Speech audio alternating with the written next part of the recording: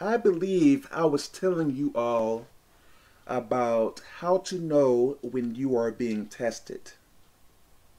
Usually when foolish things begins to happen, things that absolutely makes no sense,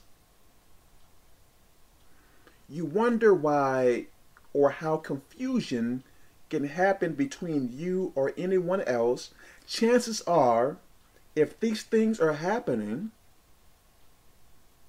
you may be getting tested. Now, there are people who are choosing to disobey God. When you choose to disobey God, curses are going to be placed on you. So I am not speaking about those people right now. Who I am speaking about are people who are serving God and who have been serving God. So I watched this YouTube video and it was really, really encouraging. So let me paraphrase her dream, this woman's dream, and let me refer to her as person A, and let me refer to the teacher that is in her dream as teacher. I believe it was an angel. Anyways, so this dream took place in a classroom. So the teacher brought person A's grades to her. So person A saw some A's, some B's, one C, and one D. And person A was really shocked that she received a C and a D. So she asked the teacher, "Hey, how did I receive a D?" So the teacher said, "You received a D pretty much because your patience is really bad. But it was good enough to pass with a D." And person A was really shocked that her personality was being tested. So person A asked about why she received a C. And person A did not tell what personality trait she was being graded with when she was graded with a C. So the teacher said,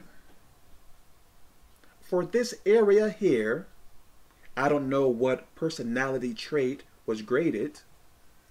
For this area here,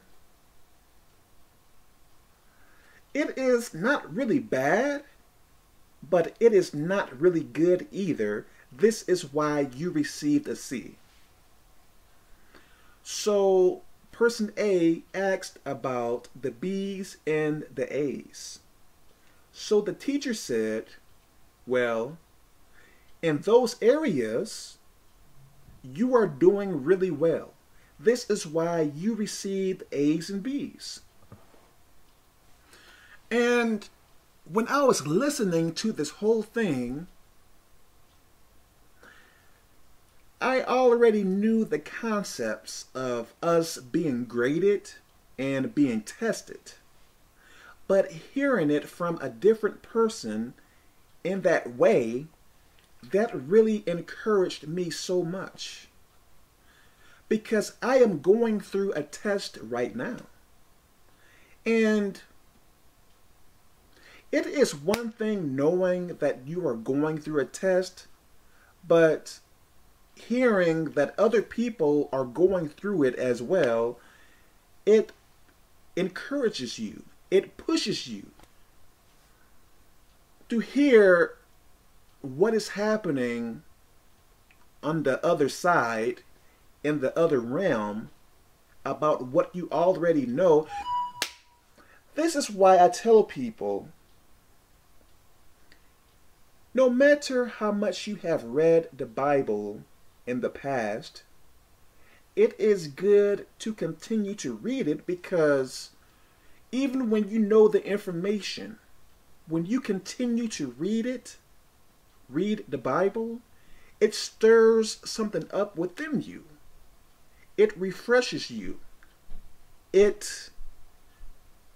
I believe it builds you up. The Bible is not a normal book, so you can't treat it as so. Continue to read it no matter what, because it is going to encourage you. I was doing some things today, and I was listening to an audiobook today, and it was on the book of Revelation.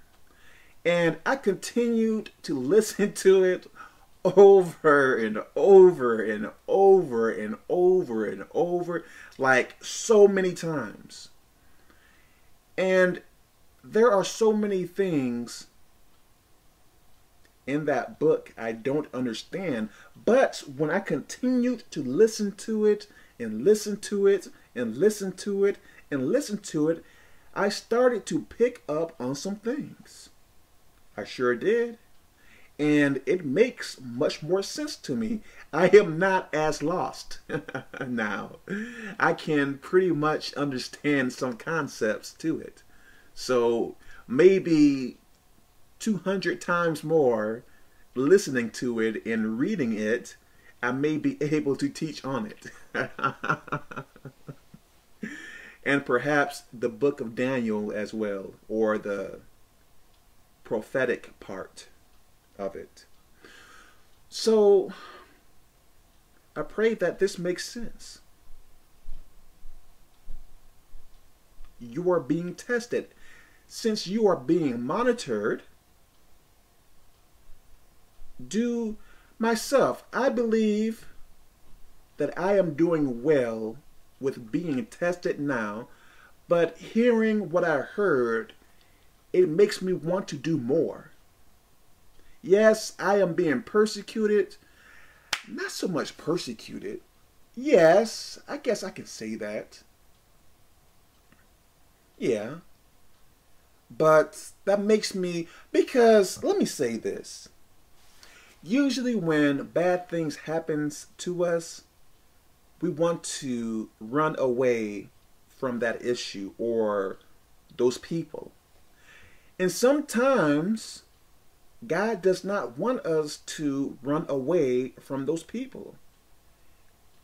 He wants us to be in there, and perhaps by being around those people, perhaps you can change that person by them viewing how you are living your life for God. I'm telling you. I am telling you. Because perhaps 1 year ago, it was this person, to make a long story short, it was this person crazy. This person was acting in a weird way toward me. And I was around this person for a certain amount of time. And by me being around that person, I believe that this person saw how a servant of God should act, or an example of how a person who serves God should act.